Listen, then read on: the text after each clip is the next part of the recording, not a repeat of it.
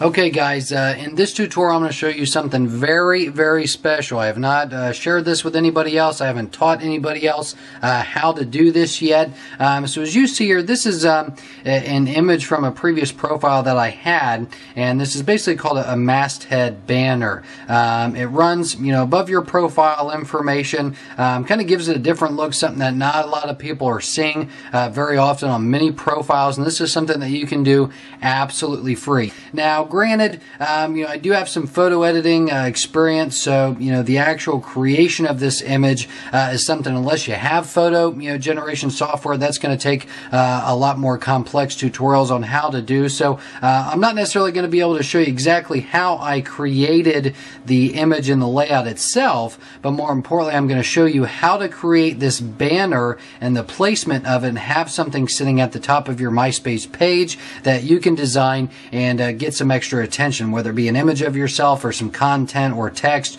or what have you. So the first thing I want you guys to do is go ahead and jump over to a website up here. It's called www.myspacebanners.com. Okay, that's the site you're going to want to be looking for. This is what it looks like when you get there. Okay, and I just want you to jump down to the banner at the bottom that says Monster, okay, and click on that. And you can actually edit the size of the image and do various things with it, which I'm going to show you. So then it's going to give you the option to customize your banner. If you want to, you can go through the steps of customizing and doing something different. I'm actually going to tweak that and give you a real functionality assessment on how you can really take this to the extreme. So if you want, go ahead and if you want to do background information and image, you can plug it in that way. You can also do add text to it, borders, effects, but I'm also going to show you a couple tweaks you can do to it to eliminate this banner that they'll embed in that image. So just go ahead and click on that monster button down there again at the bottom, scroll back up and just click on the save button. And from this page, all you want to do is select the masthead banner, the one second from the bottom, and click save this banner. Now they do give you paid options to not have any adverts, direct links, blah blah blah blah blah, email support, all this stuff. They're basically trying to charge you to remove their advertisements. I'm going to show you how to get it out of them for free. Okay, so go ahead and click continue on for free. And basically when you do that, it's going to give you, scroll down, it's going to give you your code. Okay, now this is a lot of mess here. I'm going to explain what it all means and go through this with you guys. So basically I've copied this into a Word document, so it's a little bit bigger. So there's a lot of stuff here. Okay, now first thing I want to show you that they've done is actually, let me jump back. See where it says make your own banner at mybannermaker.com. I'm going to show you, as you've seen on my MySpace profile, I don't have that. I don't have any adverts. I don't have anything to linking to their page. It's all about me. So basically the first thing you want to do, again, there's a linking property. If you watched how to edit those in one of the previous tutorials, you'll know that that's what that means. Well, I don't want my image linking to anything. I don't want it connecting to their site. I'm not trying to give them free business. So basically what I'm going to do, it starts here and you'll see where they're trying to link back to their page, and it says masthead banner made with Banner Maker. What we're going to want to do is copy everything from here, and we're going to scroll all the way down through the end of your linking blocks. Okay, everything from reference all the way down to the end there, right before you hit the word style in the brackets. And I just want you to hit backspace and crop all that out. Okay, the next part I want you to do is, if you jump down, and again, even though there's all these spaces and the way that the coding is broken up, don't worry about that. That's no concern of yours. The next part I want to do is, there's another linking property right here, starting with your A reference, and it's also trying to link to their page again. So I'm going to just highlight that little bit of text from the beginning of that bracket to the end of that bracket, and I'm going to hit backspace again, and that's going to crop that out. Now, the important factor is you've again got your image source. So this is an opportunity where if you've uploaded an image to Photo Bucket, you can go right in here and type in your link to that image or paste that link, and it's going to supply that image right there for you. Okay, and again, they've got that alt text that's basically designed to show up when you hover over it, giving themselves a little bit more visual advertising credit. So I'm going to get rid of that one more time.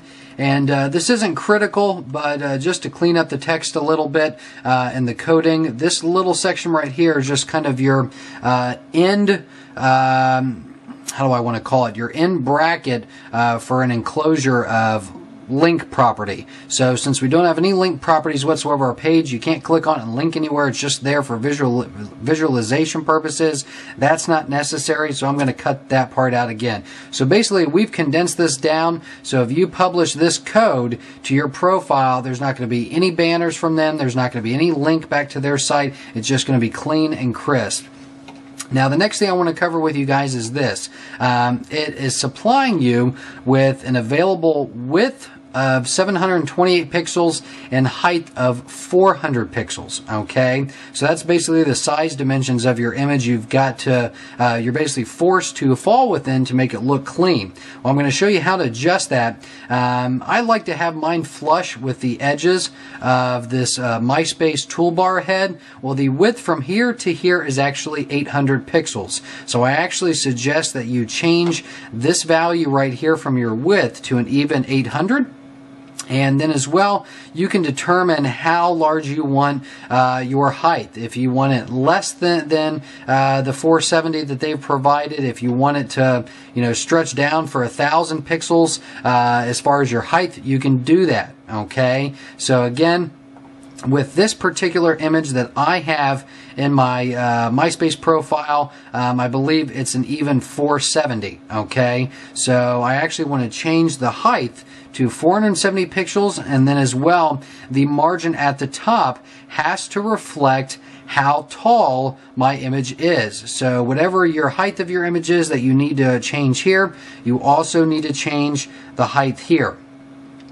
And last thing I basically figured out is this is a left margin. Okay, this 364. You don't need to. I don't want you to have to worry about too much of this. Just know that the 364 margin from the left of the page was good for the 728 default width pixel that they provide. So if you're actually going to do a full 800 width, which is what I suggest to give you a flush with the toolbar on MySpace, you actually want to change this value to an even 400. Okay, this extra top margin here, by default it leaves it at 15. Okay, and lately when I've been trying to do that per MySpace's parameters, let me show you what it looks like.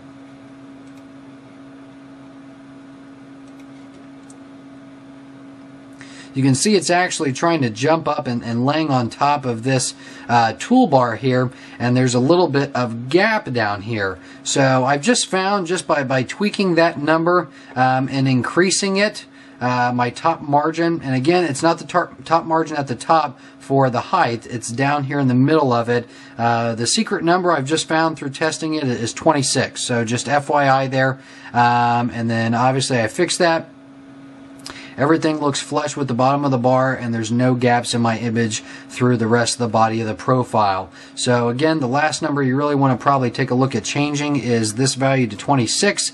And I don't know if that's just been some tweak MySpace has made, but you can tell that there's a change. So from here, that is it, guys. It's this code right here. So once you've made those adjustments, got out the linking properties, adjusted the height, the width, and the left margin for your property, and as well that little bit of top margin fix, this is the code. So all I do is basically copy this code with an 800 by 470 height image or whatever I've created, and I upload that to Photo Bucket, or Image Shack is another one. I paste the direct code in there, and you just go into your edit profile section.